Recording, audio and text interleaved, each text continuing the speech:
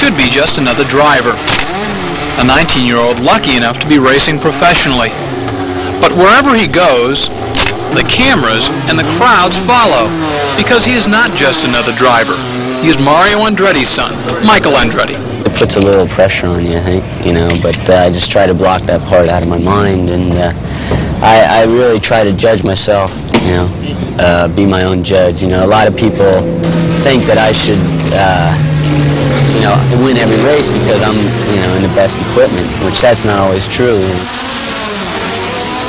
There's no question that being Michael Andretti has its advantages. Wherever he races, his world champion father is rarely very far away. I think it's very helpful having him there because he's one of the best teachers you can have, and I think it's helpful. I don't think it hurts me at all because whenever I have a question, I can always ask him, and I'm sure to get the right answer. The senior Andretti is considered by many to be the premier American driver. He has won Indy, he has won Formula One, and he has gained the fame that goes along with all that winning. And wherever he goes, those same cameras that haunt his son multiply around him. That stuff doesn't bother me. I think it's part of the business. In fact, if they wouldn't care, I think probably that would bother me more. I think as long as you feel there's interest there, it makes you feel good. But even winning has its price. Constant testing, promoting, and traveling, all away from his family. We're very committed all the time, and I don't mind that again, but it's just that, just constant pressure.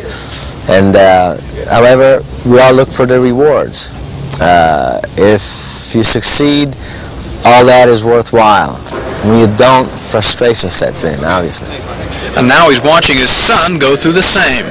You have your son out there, and there's a special feeling.